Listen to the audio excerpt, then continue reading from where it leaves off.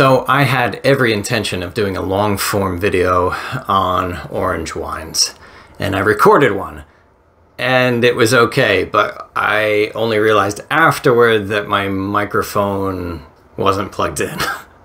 And after much cursing and complaining and the type of whining I try and avoid, I realized that I didn't really have much to say that was good about the wines that I had sampled.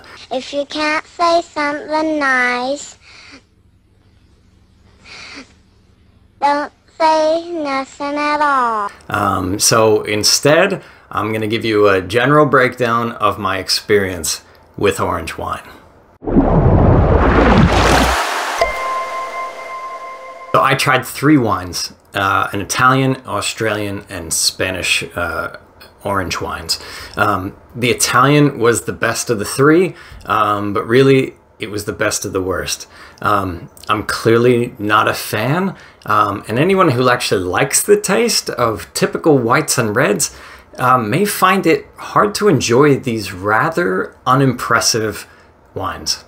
Orange wine is created by leaving the skins in the juice during the fermentation process. That's why you end up with the orange color. Normally you end up with like that golden or yellow coloring because that's the juice. And so it's filtered, you know, they filter it out any sediments. In orange wine, they've kind of left everything done it a more natural way. It's one of the oldest ways of making wine. No filtering, so you end up with this cloudy orange wine.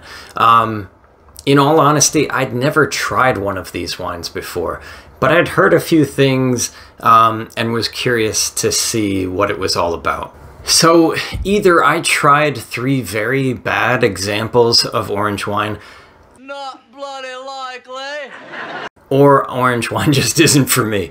One of them, literally, I had a hard time distinguishing it as being wine. It tasted like strong water.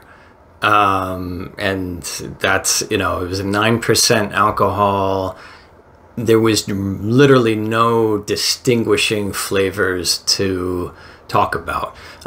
So it just really felt like it was a nothing wine. Nothing interesting to it at all. The best of them had some really nice aroma and a bit of an interesting flavor. Very interesting. And when I say interesting, maybe it just seemed that way versus the others. But really, they all just left me wanting more.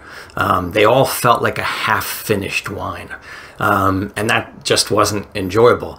To top it off, none of these was less than $18. And one of them was even $26.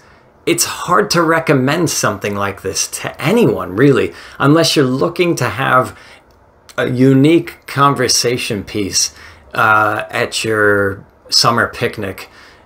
Somebody might like it.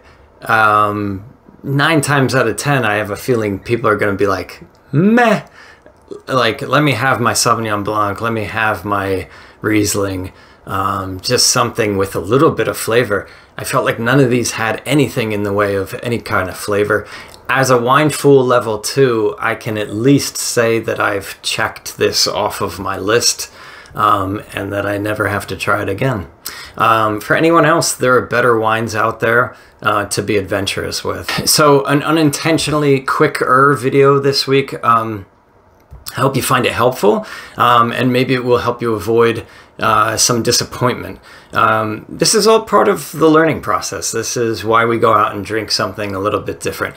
We grab that bottle that we have no idea about. I hadn't done any research. Maybe I should have.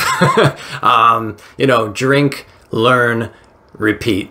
You know, until next time, stay foolish and cheers to drinking better wine.